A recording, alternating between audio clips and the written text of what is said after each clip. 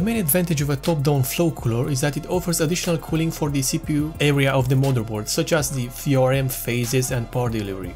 This is the Scythe Choten CPU cooler. It uses a top-down design and a brand new 120mm fan pre-installed. The fan has a maximum speed of 1200 RPMs and uses a fluid dynamic bearing for the rotor.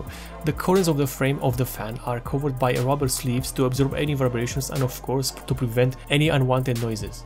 The cooler uses 4 6mm nickel-plated copper heat pipes. These have exposed ending terminals on the side of the heatsinks.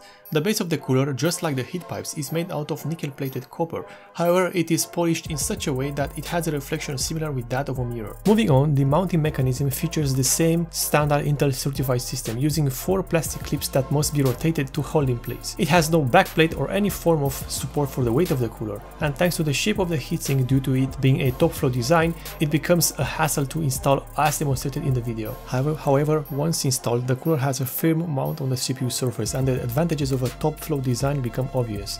The fan airflow is directed over the whole CPU socket area of the motherboard and also provides indirect cooling to the RAM modules installed. The graphics card's clearance is very good. The first PCIe 1 slot is left with plenty of room and the RAM side of the motherboard has enough free space left to accommodate even models with high-end heatsinks.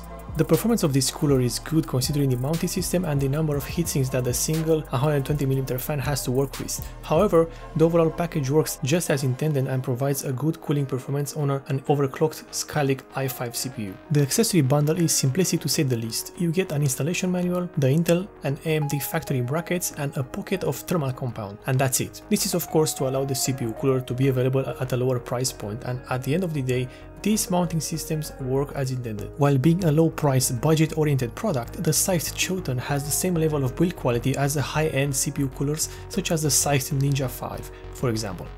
There are no sharp edges in the fins to be found, and of course the base of the cooler is polished to such a degree that it has a mirror-like reflection. The fan included in the bundle is part of the new Kaze Flex series from Scythe. This particular fan has a maximum speed of 1200 RPM with PWM of course, and can generate up to 25 CFM. It also has a sleeved cable and it is the same model used on the Ninja 5 high-end CPU cooler. But overall, what is the Scythe Choten in the current market for CPU cooling? Well, it is a way better option than cheap questionable coolers that started appearing with low prices. For around 30 euros, the Choten offers a quality fan and heatsink with a good overall performance out of the box. Due to its simplistic mounting system, I guess it would not be used for extreme overclocking but for more casual gaming and office tasks. But keep in mind that in this video, the Choten was cooling an Skylake i5 CPU overclocked to 4.5 GHz, and let me tell you that not many coolers can do that, especially in the €30 price range.